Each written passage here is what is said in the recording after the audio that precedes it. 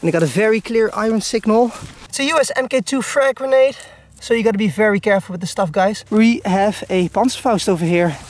Could probably fire this at some tanks riding down there.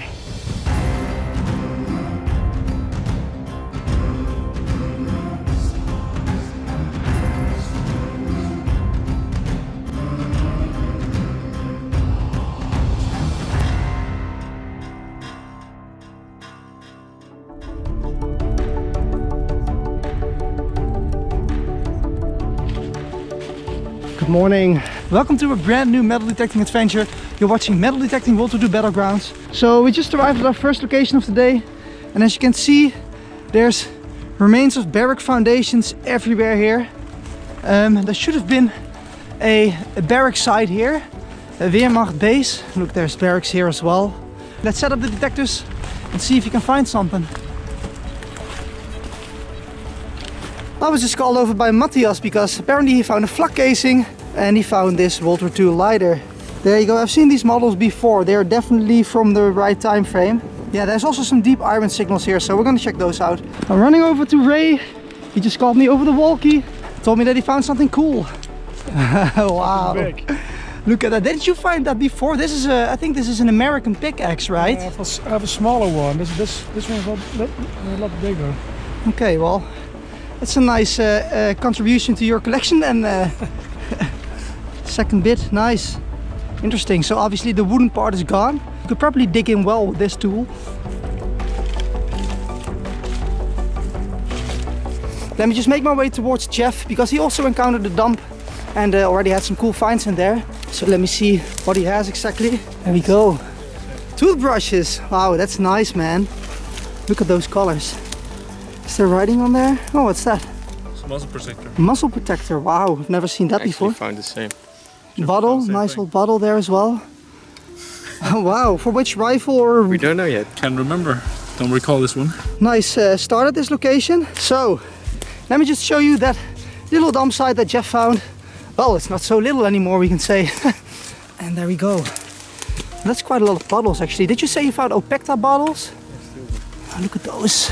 For those of you that do not know what Opekta is, the father of Anne Frank had a fruit juice company in Amsterdam. This is the brand that they sold, Opekta. It's a cool piece of history, that's for sure.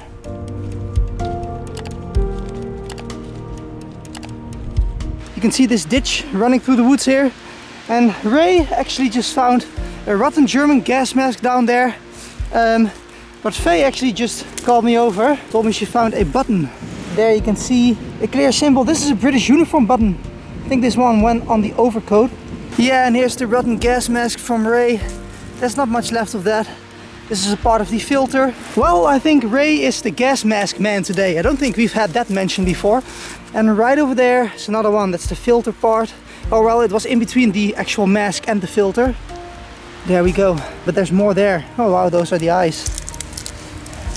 That's interesting. Maybe we can see if you can find all of the pieces of the puzzle. Yeah, there's more there. It's more complete than the other one you found, so yeah. Maybe the third one is complete.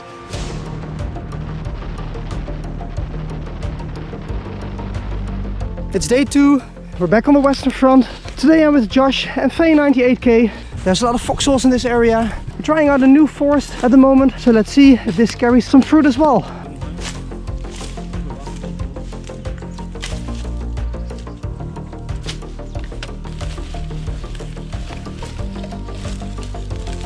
Alright, so Josh just came walking over right from our bags over there where we were digging at those foxholes. And a couple of meters further I have my very first signal of the day. And you can see it over there. First coin of the day. There are 5 Rijkspenning. There should be an eagle with swastika on the backside. Just using a plastic brush over here. There we go. It's not in the best condition, but there's the eagle with swastika. Down there I think it says 1937. And the other side is a bit more clear. There we go, 5 Rijkspenning.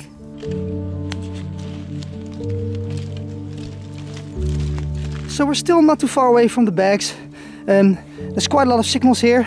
And I just heard a very loud iron signal. And I must say, I was a bit enthusiastic, so I already pulled it out of the soil for quite a bit. But as you can see, we have a Panzerfaust over here. Here's the aiming mechanism. So that's the moment I grab my camera, so we can still do this last bit together. There we go. Yeah, it's a Panzerfaust 30. You can see that from the small diameter and obviously from the aiming mechanism. I must say it's in a very rotten state, but we are detecting this ridgeline over here and I don't know. Could probably fire this at some tanks riding down there. It's a really, really nice find. Cool, well, great start of the day. And yeah, it's definitely fired there, it's hollow as you can see. Let's see if you can rub some of that dirt off. I haven't really found the 30 version that often. Usually we see the version 60 and 100 more often. This is the early war model. It only had a firing range of 30 meters, and in the end of the war they improved that to 100 meters. So this could be put up straight and they would aim over this. There would be distance indications on this object over here. Alright, so my next find, you can see it over here. It's a very interesting button and there's some pattern on there, but I do not directly recognize this. Almost seems like there's a lion on there. Could this be a Belgian or Dutch military button? I don't know. It's a really interesting one. Weirdly enough, this is a Belgian World War II uniform button. Maybe it originates from the Belgian forces fighting along the British Army.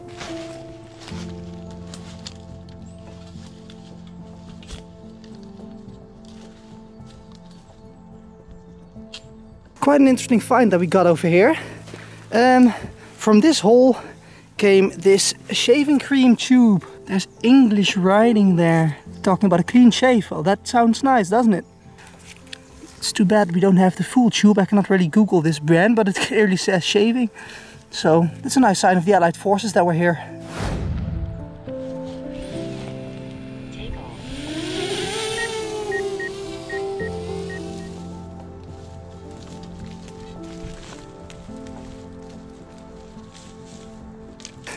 There is another very interesting signal right there. Man, I think we've definitely hit a hotspot over here. A lot of activity in this area.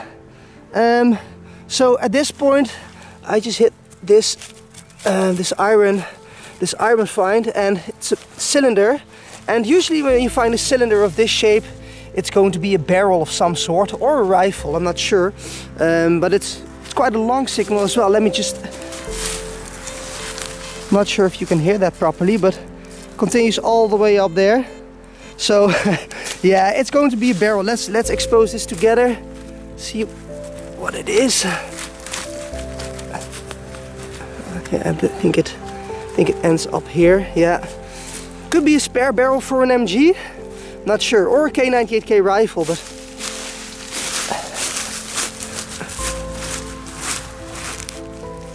yes guys, this is an MG42 spare barrel.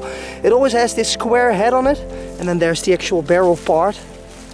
Wow, I can't believe how shallow this is. This was really dropped here and they probably just ran off. Must have been a hell of a fight. And there we go. Yes, that is a neat find. MG42 spare barrel. So the MG42 was a very iconic German machine gun. It's also called Hitler's buzzsaw actually. It fired 1200 rounds per minute.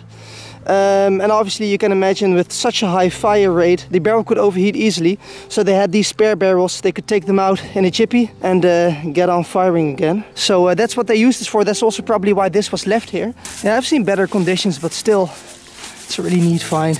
Somewhere in there, the round would enter the barrel, but yeah, it's all filled with mud and rust right now, so.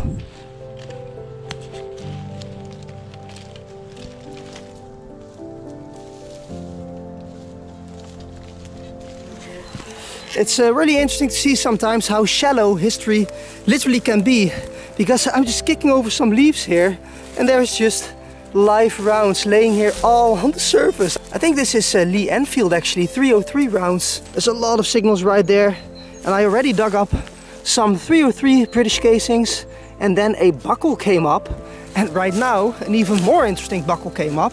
You can see it right there. There we go. This is a Lee Enfield weapon sling buckle. The Lee Enfield was a standard British issue rifle, and they could carry it with a belt, and this will be the end of it.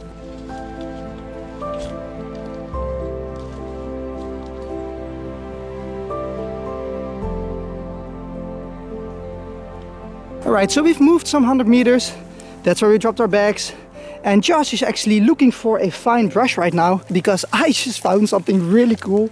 It was an aluminum signal. Usually we find trash if we dig those signals, but I thought let's try it anyway. And look what I just found here. You can see the original green military color from the US Army. There's writing on here. There's English writing on here, and we are on the Western Front in Germany, guys. I really wonder what this was, but that writing is quite clear still. You can make that out for sure. This US packaging material contained a protective cover for gas attacks. There's writing here as well. This piece is dated with the production date of September 19, 1944.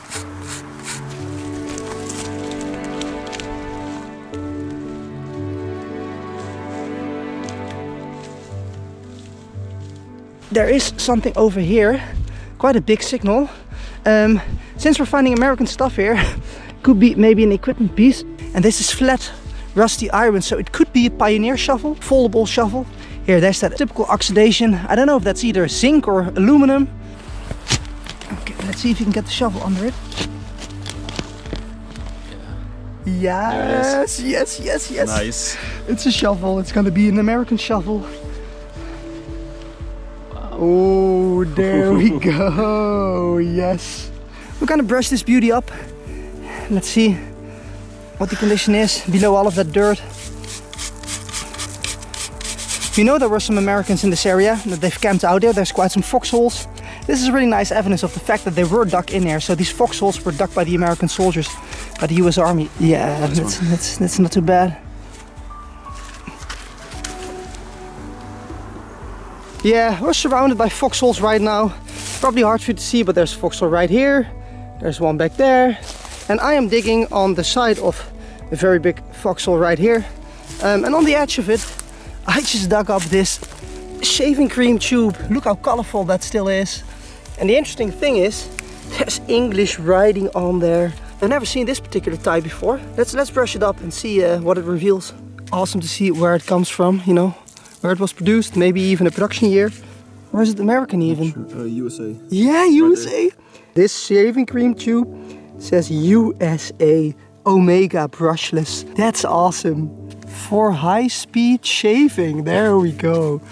While I was busy with that shaving cream tube, Faye, 98K, was busy with some bigger iron objects. I can see a really big rim there. And what is that? An oil barrel lid? Probably an oil barrel, right? I can't get it out, but... Oh, that looks big. There's probably going to be another oil barrel lid. It has writing on there as well. EIG. I'm not sure. 5, 6, 7. You're a power woman, right? There we go. Wow, that's huge. Yeah, it's another oil barrel lid. I wonder if this is American or German, actually. Well, let's put it with the rest, see if there's markings. So we're having a little get together here, staring at those oil drums, and Josh just pointed out that this thing is still filled. Opens very smoothly. Maybe you can squeeze it out. Well, let's not push it. Yeah, interesting, there's still shaving cream in there, wow.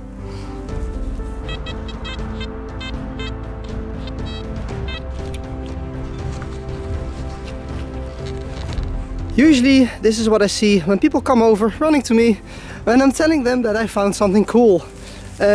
Before I dive deeper into that shaving cream tube I just showed you was on the edge of this dugout over there. And I thought, let's check what's inside of this dugout. And I got a very clear iron signal. I think we can all agree that we're looking at an American hand grenade over here. It's a US MK2 frag grenade, so you gotta be very careful with this stuff, guys. We're gonna rebury it, mark the location, and it will be reported at the end of the day to make these woods a safer place.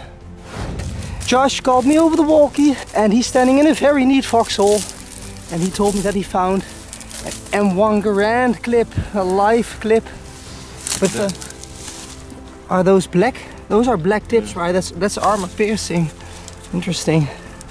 Nice one. Yeah, we haven't seen full clips yet today, so. Yeah, these are always cool to find, but unfortunately it's live ammunition, so we're not going to be taking that with us. They contain 8 rounds, could be fired semi-automatically. probably going to be more clips. I mean, if there's one, there's usually more. Piece of the clip. Piece of the clip, yeah. Yeah, there's the second one. It's a half one. Yeah, another full one. Hey, there's a third one. Nice. This man is gonna find the whole bandolier. I hope so. Oh, I feel another one. Oh yeah. Another. Oh, well, now they're coming. There's no stopping you. There we go. 4 M1 Garand clips. That's not bad for one foxhole. Alright, unfortunately it's time to go home. I'll see you again soon on another adventure. Thank you all for watching, especially my patrons. Make sure to check that out if you haven't already and enjoy the exclusive material. Cheers!